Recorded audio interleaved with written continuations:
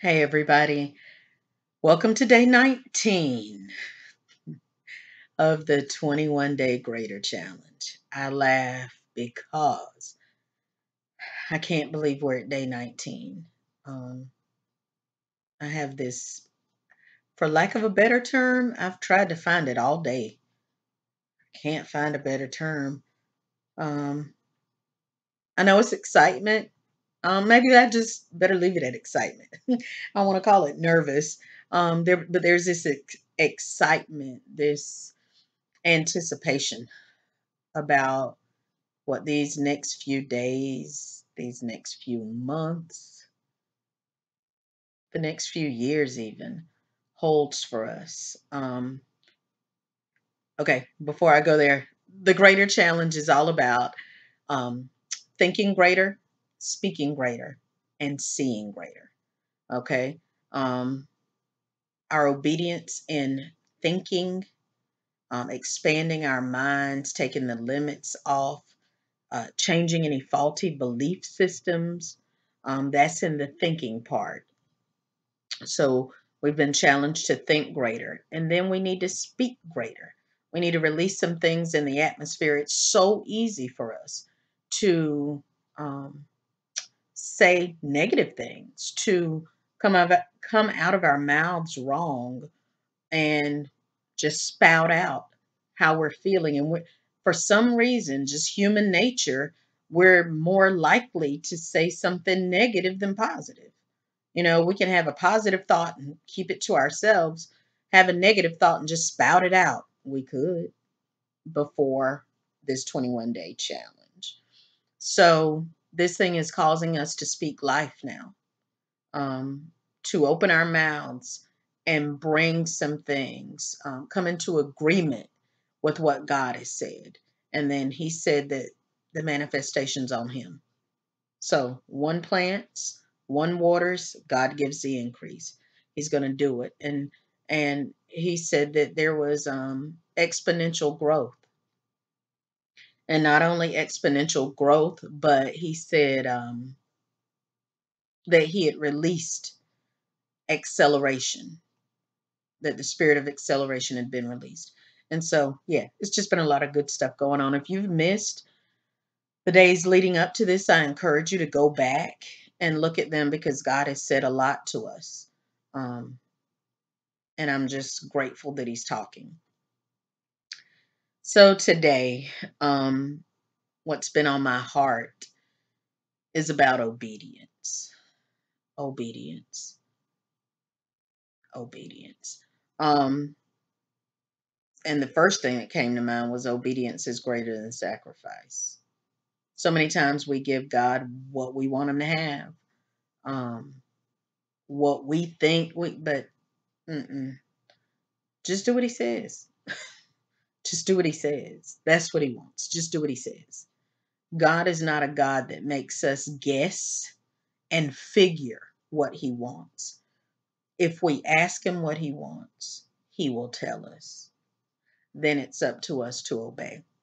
So I heard Bishop Jakes say that when God gives an order, He expects you to obey. He said, stop telling God how you feel about it and just do it the way God said do it. Ouch. He said that we've lost discipline and structure, and then we wonder why we're not prospering. But we cannot prosper in disobedience. Yeah. Um, when God gives instructions, y'all, we have to obey them to the letter. Obey them to the letter. That's how Saul lost the kingdom. God gave specific instructions for what he was supposed to do, and he did them to a degree, but he did not do them completely. He was supposed to kill everything, everybody, like everything, and he killed like all but the king. Um, he kept some of the choice goats and the choice, I've forgotten what all, but and then wanted to sacrifice them to God. God don't want that stuff. He told you to kill it. But then we want to give God what we want him to have. That's not even what he wants. So, and that's when the whole thing, the scripture, 1 Samuel 15:35, to obey is better than sacrifice. Obedience is better than sacrifice. Yeah. So, um, the same thing got Cain and Abel in trouble. Like, just do it the way I tell you to do it. This is not a competition. You don't have to be mad at the next person because they're getting certain thing that you're not getting. Follow the pattern for you. I've heard Bishop Presley say, because y'all, so many times it's not enough to do some of what God says and then do the rest in what we want or what's convenient. Bishop Presley always says half obedience is disobedience. So doing a thing partially correct is doing it incorrect. It's doing it incorrect. Um, Proverbs 3 has been on me again all day today. Even when I didn't know it was Proverbs 3. When I'd end up looking up scripture, it was Proverbs 3. So I'd really encourage y'all, read Proverbs 3. It's some wisdom dropped in that scripture. Do you hear me?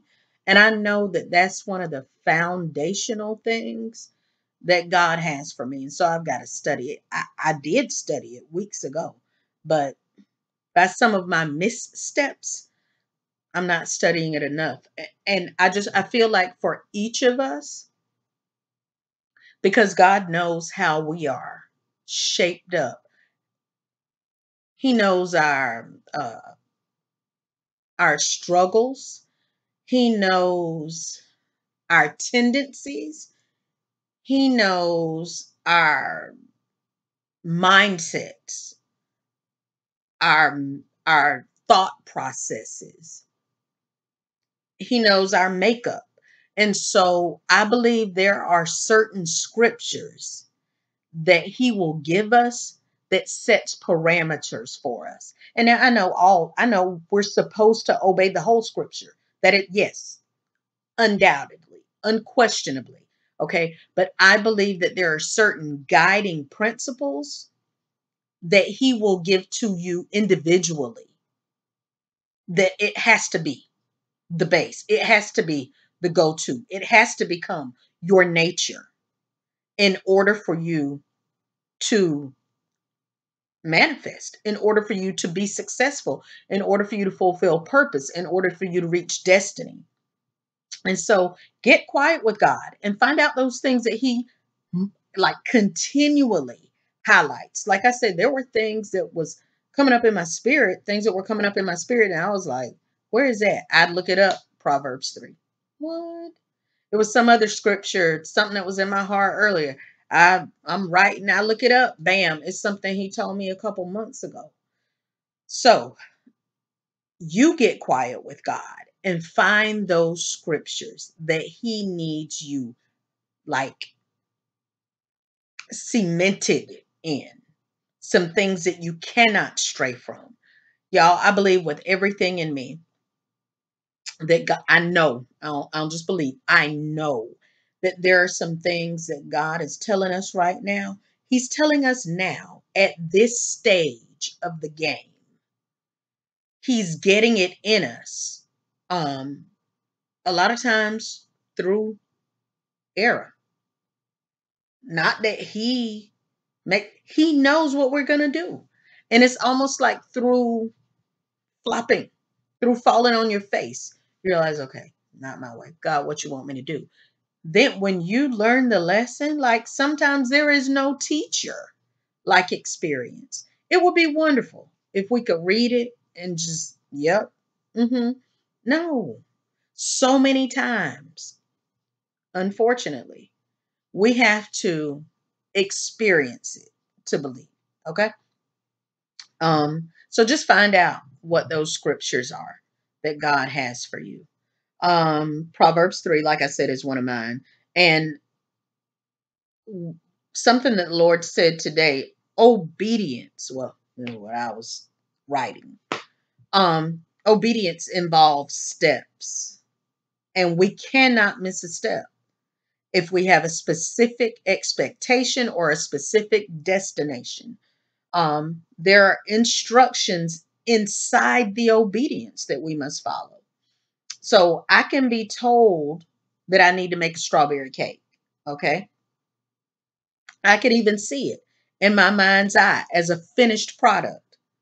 But if I don't follow the instructions, I won't get the intended product. I will not get it. So, like today, God was showing me that there are doors inside the doors. So, there are some doors without a shadow of a doubt that God is swinging open before us, swinging open. We know that it's God.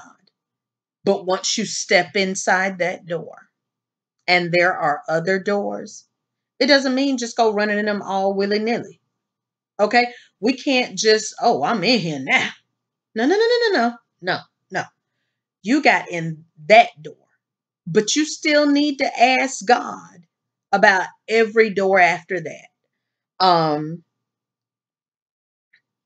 we got to hear him about what's right for each of us. I'm even finding in that, like, there may be some things that come about that my sister can do that I can't do, or vice versa.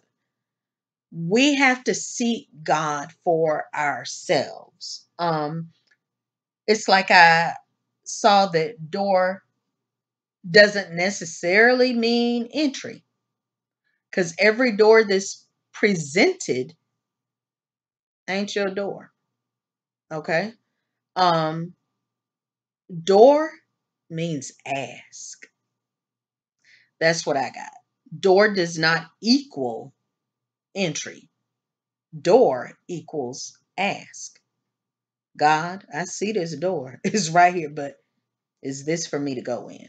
Because I want to be in your will. And if it's no, I don't care how beautiful it is. I don't care how much it seems like the answer to prayer. Stay out. Y'all, something, and I hope it fits in here. I hope y'all get what I'm saying. Um, I feel like part of the danger of seeing an end result is trying to make it happen. Being too anxious, believing that each thing is it. This, oh, God said, oh, this must be how. Bruh, chill. Just chill. Like, that's all we got to do is relax in it. Like, allow God to tell us what to do. He'll tell us. We don't have to be anxious. We should not be anxious. He will tell us. God is very clear. He's very clear. And if he ain't talking, be still until it's clear, because God speaks. Okay. Um, our obedience requires us to have convictions and then to stand by those convictions. I started looking at scriptures and different scriptures, just anyone who loved John 14:15. If you love me, you'll keep my commandments. Anyone who loves me will obey my teaching. And I'm like, hmm? But the love is connected to the obedience. It's connected to the obedience. Um, I heard the Lord tell me that the rules He has for me are not for punishment, they're for promotion. The rules that He sets up for me, they're not to punish me, they're to promote me, because it keeps me in a place, it keeps me in check. Other people can do what I can't do, but other people can't go where I'm headed. God's convictions are specific for me. Okay. The convictions that He has given me, they're specific for me. Isaiah 119 says, if you are willing and obedient, you shall eat of the fruit of the land. If you are willing and obedient, you shall eat of the fruit of the land. Then Psalm 143:10 says, teach me to do your will, for you are my God. Let your good spirit lead me on level ground. Teach me to do your will, God. Y'all, we just have to humble ourselves, realize like we don't know it. Humble ourselves and ask God um, to teach us to do his will. And his will is that obedience. Um, 2 John verse chapter 1 verse 6 says, and this is love, that we walk according to his commandments. And I'm like, how does that make sense? This is love, that we walk according to his commandments. Like, how is it that we don't love him if we don't? And it's what came to me was, I love him enough to trust what he says. I feel like that love, that faith, they're so interconnected. Faith being the trust. And this is love, that we walk according to his commandments. So I have to love him enough to trust him. And Joshua 22:5 says, only be very careful to observe the commandment and the law that Moses, the servant of the Lord, commanded you, to love the Lord your God and to walk in all his ways and to keep his commandments and to cling to him and to serve him with all your heart and with all your soul. All means all. And so many times, that's all. Like, one misstep, one left turn when you were supposed to go right, one keeping straight when he said make a right, one, even so far as when he says stop and we keep going, when he says go and we stop.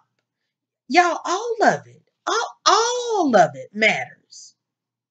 We are supposed to consider him, acknowledge him in all our ways. I'll get to it. Hebrews 5:8. No, now this one blew my mind. Y'all, it's some scripture that I've been reading that I know I read that I didn't read. Okay? I read it, but I didn't digest it. Hebrews 5:8 says, although he, Jesus, although he was a son, he learned obedience from what he suffered. Huh? Although he was a son, he learned obedience from what he suffered. Shut your mouth and keep on talking. What? Jesus himself learned obedience from what he suffered. That thing can, and suffered, like, I know we have variations of certain words or whatever, but oh my God, Jesus learned and grew. You know, even when it talks about him having been in the temple at 12, or like confounding the doctors and all those and the teachers and stuff. And it says something to the effect of like when he left with his parents and like he made himself obedient, or he humbled himself to become obedient to them, or something of that nature. God himself in the flesh, God himself became obedient. How much more, like, he became. So that means like there were, because he was all man. So he was tempted at times to do his own thing. I mean, even in the Garden of Gethsemane, like, it was, Daddy, you showed us the only way. Now, this is such a side note, but I'm just throw it and move. I was like, did Jesus forget where he came from? Like, he was up in glory. Like, you were up there. It was time for you to die. I mean, I know you ain't want all that, but remembering you was going back up there and you ain't want to die. It's like if there's any other way. if there is any other way. But it's like I heard the Holy Spirit say, you came from the same place. You came from the same place. What you doing? Okay, so anyway, y'all, we have to follow instructions step by step. That's crucial. It's really crucial. If someone's trying to get from here to Columbia, it wouldn't be enough to just say, okay, you go from I-520 to I-20. You'd have to say which direction, I-20 east, I-20 west. What's it going to be? There will be specifics. And y'all, there are sometimes we know where we're supposed to get to, but we don't ask the specifics, or we are not still long enough to hear him say them. Um, Obedience is doing it his way. It's not just enough to do it. God's way is made up of types and patterns. God is a planner. So to make it to a destination the way he instructs us, that determines what we see and what we go through. Some things we would have never had to endure, y'all. We would have never had to experience certain things if we just consulted God first. Okay. Proverbs 3, 5, and 6. That's my mama's favorite scripture. And it's becoming mine. Trust in the Lord with all your heart and lean not to your own understanding, but in all your ways acknowledge him, and he shall direct your paths. Wow. So I've been pondering that. And I mean, that's the scripture that whooped my tail today. Like, in all your ways, acknowledge him, and he will direct your paths. Okay. So then I start hearing the scripture like that, be not wise in your own eyes. And I'm like, where is that? I'd be doggone if it wasn't verse 7 of the same chapter. Don't be wise in your own eyes. Fear Yahweh and depart from evil. For that to be connected, okay, first of all, because I ain't wise in my own eyes, I have no wisdom outside of God. The wisdom is to know that. To know you don't know nothing. You don't know nothing. Don't be wise in your own eyes. Then there's a colon. That means, in other words, fear Yahweh and depart from evil. Thinking I can figure this thing out on my own leads me into crazy places. Okay. I'm almost finished, y'all. Proverbs 14:12 says, there is a way that seems right to man, but its end is the way to death. I looked that up in like I looked at it in so many different versions because I'm like, its end is the way to death. Okay, it's got to be something besides death. Let me see what they say in this version. Let me see what all of them ended just like that. Its end is the way to death. Some variation of that, but death was there. So I'm wondering, what have we killed with all our good intentions? There is a way that seems right to man, but its end is the way to death. How many relationships have died at our hands? How many opportunities have croaked because you were doing it the way you thought was right? How many people have gotten messed up because you did what you thought was right? Yeah, yeah. There are so many things that we have caused death to simply because we didn't consult God. Ways, road, journey, manner, actions. Okay. Ways. Definition: road, journey, manner, actions. Remember, um, acknowledge him in all your ways. Mhm. There is a way that seems right to man. Job 23:10 says, he knows the way I take. And when he has tested me, I will come forth as gold. I just need to follow the instructions. He knows the way I take. And when he has tested me, I got to follow the instructions. I will come forth as gold. Okay, so here's my declaration for today. I am obedient. The steps of a righteous man are ordered. Now I just need to follow the orders. In all my ways, I acknowledge him, and he directs my paths. That is the secret to my success. I acknowledge him, I hear him, and I obey him. This has been One More Minute with Marcy. I'll be back tomorrow for another moment of momentum producing motivation. Stay encouraged and just remember you got to flutter before you can fly. But flying is in your future. We got 2 more days, y'all.